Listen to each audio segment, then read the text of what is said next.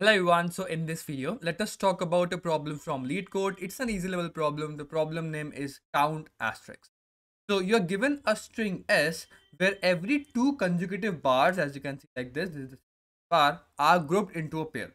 So every two consecutive bars are grouped as a pair. Now, in other words, the first and second bar makes a pair, and third and fourth bar makes a pair.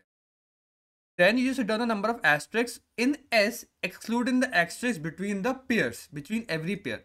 So let's take an example for this and just have to count out how many number of asterisks are there which are not between any pair. So if we just take this as an example, let us just copy this out. Right.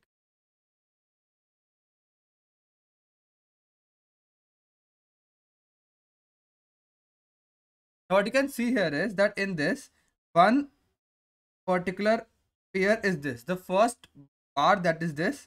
The second bar, that is this. Now another pair is this and this. The first bar, like this, is the third bar and the fourth bar. You get the point. So any asterisk between these numbers are like these pairs, okay, are excluded. So all these counts are like excluded. All these characters excluded. Any asterisk that is apart from this is included, and that you just have to count. So there are two asterisks, as you can see. So answer for the first one is 2. Check it out. Answer for the. So how you can check it out? It's very simple now. I hope you understand what the problem statement is. You can pause this video and try to think of it.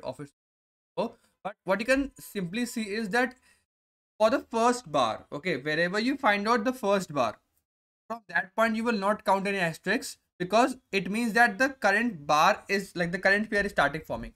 So what I can do is that I can just iterate over from the left to right, put everything. And the very simple approach which I thought of is, okay, let's move from left to right over this string.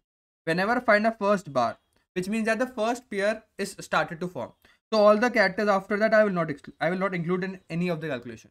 Whenever I find out second bar, after that I will include all the words in the calculation. At the third bar I will not include. At the fourth bar I will include. So it means that after the even count of bars, so when there is, you can just store a variable that is bar count. So bar, okay, that is 0.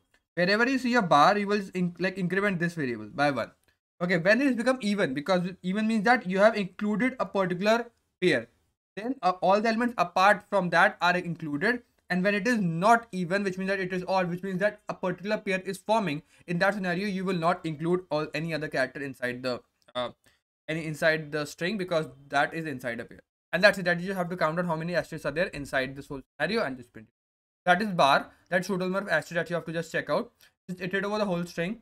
If it is a bar, if the ith character is a bar, increment the bar. If it is not a bar, we will just check out that I will only increment the asterisks if it is an equal, like if it is even number, if the number of bars are even, which means that we are out of a pair, and whatever ith character I am on, it is an asterisk. So if it is an asterisk and it is not inside a pair, in that scenario only we will increment the total number of asterisks we have, because it is outside the pair, and we just print on the.